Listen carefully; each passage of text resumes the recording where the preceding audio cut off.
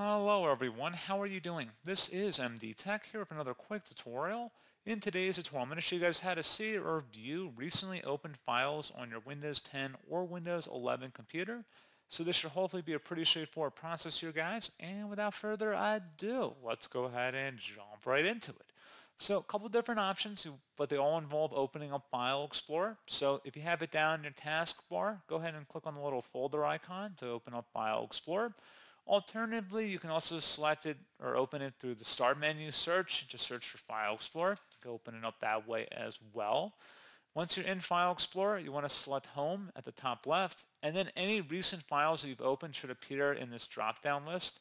So let's say I create a new Word file, or it doesn't really matter. Let's just say a new Word document here. You can see it'll appear underneath Recent. So pretty straightforward process on that, guys. And as always, thank you for watching. I do hope I was able to help you out, and I do look forward to catching you all in the next tutorial. Goodbye.